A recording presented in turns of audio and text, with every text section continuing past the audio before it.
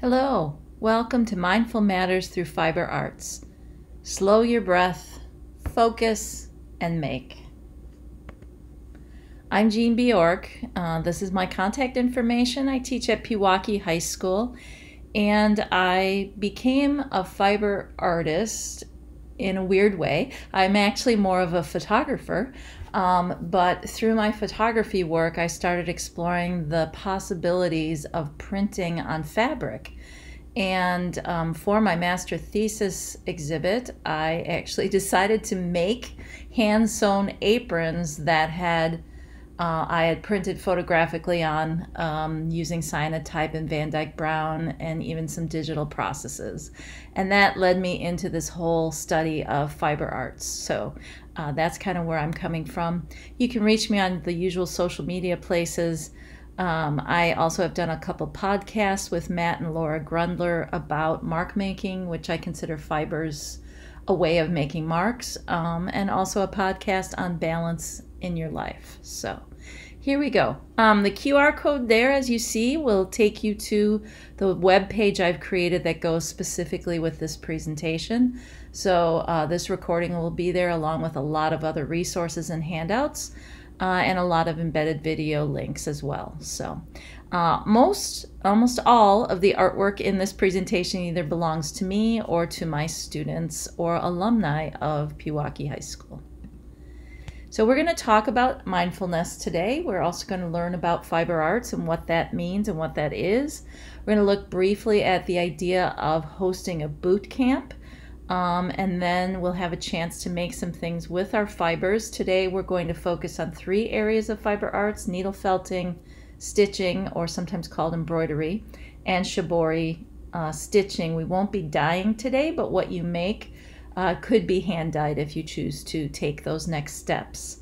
And then, as I said, there are a lot of resources and handouts that I will again put that slide up at the end, and you'll have a chance to get to my website. Also, there are a couple videos that I'm going to kind of skip today because I want to make sure we have enough time for making, but in the PDF of this presentation, you'd be able to click on the links to those and watch them as well. Most of what's in the videos, I'm going to be live demonstrating to you once we finish this recorded part of the presentation. So, what is mindfulness? I thought it would be important for us to start there. I think that the word mindfulness has become part of this bigger wellness focus, and it's sort of been branded and packaged and become this whole thing. And I think, you know, it's become maybe we have different connotations of what we think mindfulness is, but essentially it's the idea of being present in the moment and choosing to be conscious of our own body and its place in that moment. So I think yoga is definitely an area. I have been practicing yoga for a couple years. And this summer I've actually been fortunate enough to be going to a weekly yoga class. And it really has helped me to focus my mind, my breathing, while I learn the stretches and expand my mind a little bit. So that concept of focusing is something that I think is very hard currently in the world that we live in, where we're always constantly connected.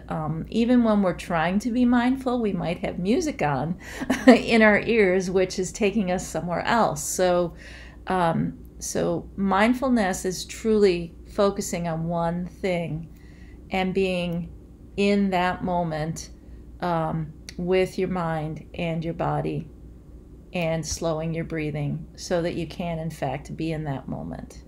So we're going to look real quickly. We're going to actually do what's called a guided meditation, and this is a great way to get you to that right place and to help you focus. So if you would close your eyes, please.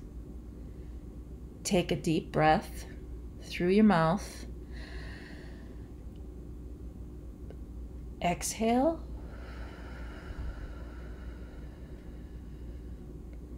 And another deep breath. Inhale.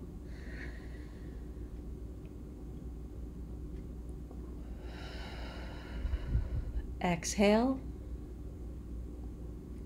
Keep breathing slowly. Inhale.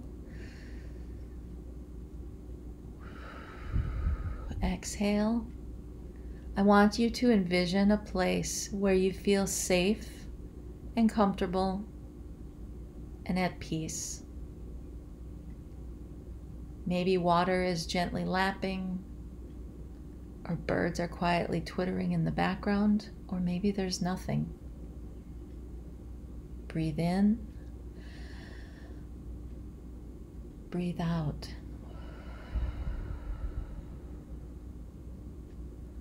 Focus on how your body feels in that place. Let your shoulders drop. Let your eyes be softly closed. Let your hands relax and be open. Breathe in. Breathe out.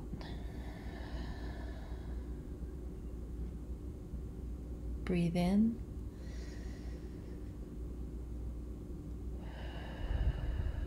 Breathe out. Open your eyes slowly and come back. So that was a chance to do a guided meditation. It's a very simple thing. We spent about 1.5 minutes on that. It's a really great way to calm yourself down, to slow your breathing, and to focus your mind. Through yoga, a lot of times what we're asked to do is to set an intention for the practice for that day.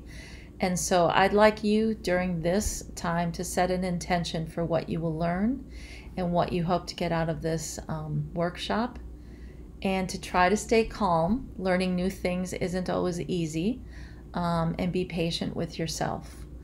Mindfulness is a great practice to teach our students for those reasons I just mentioned: being patient, learning new things, and being nice to ourselves, being kind to ourselves as we learn. A lot of times kids come to us with a great deal of anxiety and stress, and so helping them learn how to cope with that stress is a great thing. There's been a lot of emphasis on SEL, social emotional learning, this year and the year before because of COVID, but I think it's something that we should continue to focus on all the time. Our kids come to us with a lot of different stories and a lot of different backgrounds. So another way that you can cope with stress, and you can teach your students this. I actually had a student teach this to me. So she was recovering from PTSD, and I was having a rough day one day, and she saw that I was really stressed, and I was so stressed that I couldn't even figure out what pile to take care of on my desk and what to do first. And she said, Mrs. Bjork, I learned this. So what you want to do is you just want to start naming the stuff that's right in front of you on your desk. And then after you've named those things, then go on and name the next things. And what happens is, as you do that, stapler, flashlight, cell phone, notebook, as you do that, it causes you to focus on the objects and focus your breathing and slow down. And it's a great technique. It really works. So making, I think, is inherently very mindful. When we are truly in that zone of being a maker, we are really thinking solely about our art process and about what we're doing. At least that's what we should be. That's what we hope to be. And so I want you to consider how your body is when you're in that maker zone, which we're about to enter right now. So fiber arts, we want to get our daily fiber for sure. And no corny jokes aside, I think that having a fibers practice and maybe attending to it daily or at least weekly is something that can really help you with relaxation and stress relief and being mindful. Any materials that have natural fibers at the heart of their making are considered fiber arts. The term textile art is sometimes also used, and in my research I found a couple good articles. I've linked one here that kind of talks about the difference between textile and fiber, but basically they're pretty similar. So fiber arts are things like stitching, felting, weaving, knitting, crochet, handmade paper making, anything that uses fibers mixed together to create a work of art. So when I teach my students about this, it's part of a bigger picture of, I teach in a teaching for artistic behavior, kind of a tab or choice classroom. It's not a full choice classroom, but it is a choice classroom. And so what I like to do with my students is I like to allow them to make choices based on research and based on boot camps where they experience a lot of different things. And I think boot camps are a great way to give students a chance to play without worrying about a grade. It's a chance to act almost like a scientist and experiment and collect all of that visual data into a place. Like we use what are called visual journals, and we put all of our experiences into those journals. And so it's a chance to teach the content and the media you want students to learn about. And you can have a boot camp for a week, 2 weeks, and then once you've done that, then they take everything they learned and they decide, okay, I think I want to explore fiber arts a little more. I want to do encaustics. I want, or maybe they come up with something that's very mixed media as well. So I love boot camps. A great way to organize them is to kind of have handouts at each station and to use stations. I'll have 2 or 3 going on at the same time in my classroom, and I'll split my kids up. And sometimes, depending what we're learning, sometimes they'll rotate once during a class period, which I'm in an 85-minute block every other day I see my students. And so sometimes rotating once during that 85-minute period works. Sometimes if what we're learning is kind of just shorter and easier, they might rotate 3 times to all 3 stations during the class period. So there's a lot more on my website about boot camps, and I've given you some templates for how to organize your own boot camps as well. But it's important when we do boot camps, students have usually done visual research and they've watched some videos that show them how to do the different techniques. While they're going to the boot camp, while they're going to that station, you're usually, as the teacher, I rotate around the room and I am checking in on them. And I'm also, if there's any dangerous materials like hot wax or sharp needles, I'm checking on to make sure that they understand the safety. And I've pre-taught all of that to them before they go to the stations. So these are some visual journal pages of students' explorations with fiber arts. And the first thing we're going to learn about is needle felting. And I love this video, so we'll watch this real quick.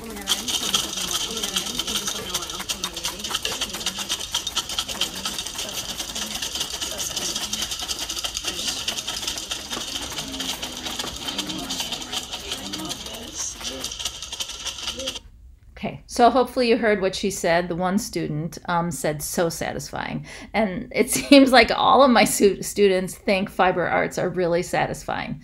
So needle felting in particular is something that they love. Apparently poking a needle over and over into pieces of fiber and making them meld together is something that they really like, and they think it's really satisfying. So there are 2 types of needle felting. One is called dry felting or needle felting.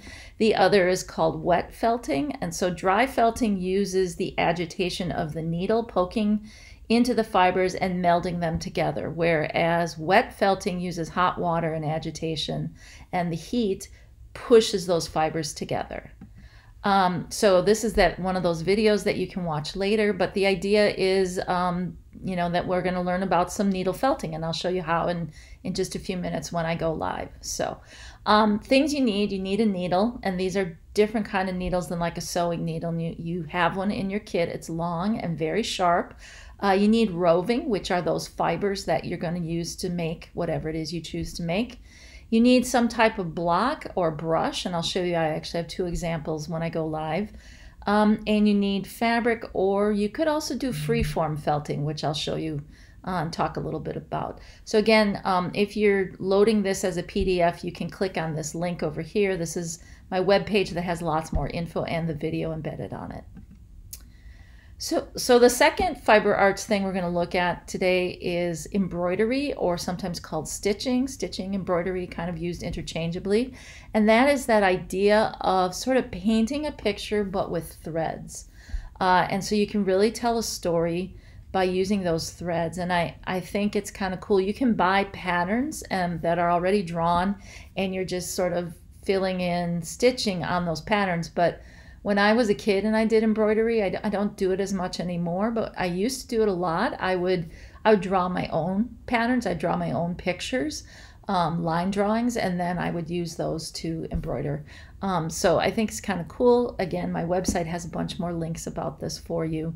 And we'll be watching a video later during the live part to learn more about embroidery.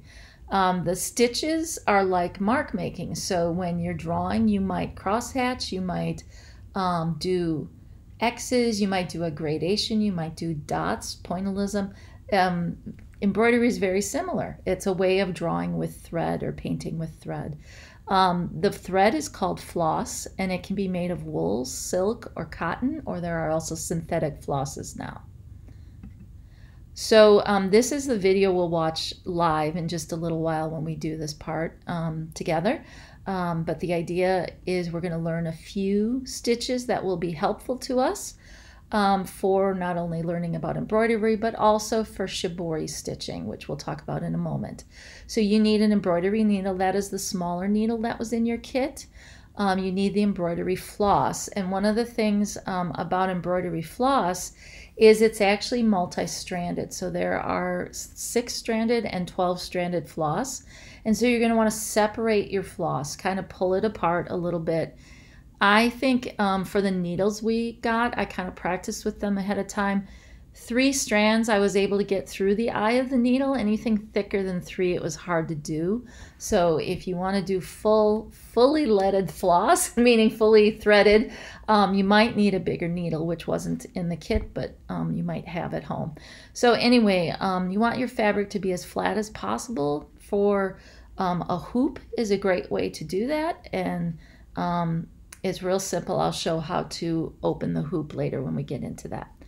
So the last kind of fiber we're going to talk about is the idea of stitching and dyeing fabric, and this is called shibori. And shibori is a Japanese tie-dye technique, and it comes from the word shiboru, which means to it means to stitch and bind the fabric. And so the stitching and the binding of the fabric is what creates the patterns in the fabric when you do these dyes. Traditionally, shibori was done in indigo dyes, but you can use many other colors. Many kimono use shibori stitch patterns to create the designs that you see in the fabric. And a lot of the stitch names are derived from nature. Over here you can see this is kind of an interesting piece that one of my AP art students made this last year. She was a photography person, printed a lot of photos on fabric, then wanted to somehow put them together, so she decided to make a hand-dyed shibori piece of cotton, and then she stitched and sewed these images in. This piece was all about her mom. And so on the right, you can see this is one of my scarves that I've made. It's a silk scarf, and this is just a small section of the shibori pattern. These are a couple more of my scarves, and you can see you can get really beautiful patterning and really beautiful colors. Some of them are stitched, some of them are folded, some are bound. There's lots of different ways to get patterns with shibori. So this is a video that you can watch later. When we go live, I'll be demonstrating some techniques. I'll just be demonstrating one, but I definitely encourage you to go back and watch this video that I've embedded here. The link to it is here. It's a really great video on more about what shibori is and what some of the techniques are. So weird thing is, in your kit, you probably found a long piece of dental floss, and that is what we're going to use to do our shibori stitching. I know that's weird, but when I learned how to do shibori, that is what the teacher taught us with. And the reason is that it's waxed, and it's much easier because part of what you have to do is you do the stitching and then you pull the stitches tight to bind them for dyeing. And then later you have to pull them back out when the fabric is sort of wet. And so it's much easier to do all of those manipulations with waxed thread. Dental floss is also very strong, and so it can withstand that binding and stretching that is going to happen. So you're wanting to iron your fabric flat, and like I said, you can do stitching on silk, cotton.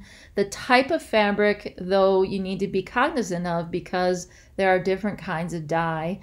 You can dye with Kool-Aid, believe it or not, but Kool-Aid only works on animal fibers. So you need to think about, is my fiber animal-based or is it plant-based like cotton? And there are different dyes for that. And I gave you a whole bunch of information about dyeing and sources of where you could buy dyes. And then once you know what you're doing, it's kind of fun to do mashups of, combining things. So this is a cyanotype that was printed on fabric that one of my students created and then went back in and did stitching around some of the areas of the cyanotype and then, created this little frame. Another student did printmaking and paper making. And so they made handmade paper and then they hand bound with stitches and created their own book. So there's a lot of ways you can do these kind of fiber mashups. This is some of my own art, and this shows you the shibori process using indigo dye. And it's really a fun process. I love doing stuff like this in the summer, especially when you can hang things out to dry outside. I also knit and needle felt. I also do printmaking and drawing and painting. And then I experiment a lot with photography, as I said, and photography is what led me to my exploration of fiber arts. So, and there are some of the aprons I talked about. So that's just a little bit of my own art practice so that you're familiar with the how and why of how I got here. I've lately been experimenting with laser etching. And these are all images I laser etched into leather, into fabric, into wood. And I've kind of been playing with that. Our school got a new innovation center, and it's been a lot of fun to play with that as part of my practice. So this is the resource page. And again, all of this is going to be also on my webpage, which this QR code will take you there. Including a PDF of this presentation and hopefully eventually a video, the actual recorded video of the presentation, okay? And then here's my contact info one more time, and there's that QR code again to take you to that web page. So this concludes the recorded part of this presentation. Now we're going to go live and start to make some stuff.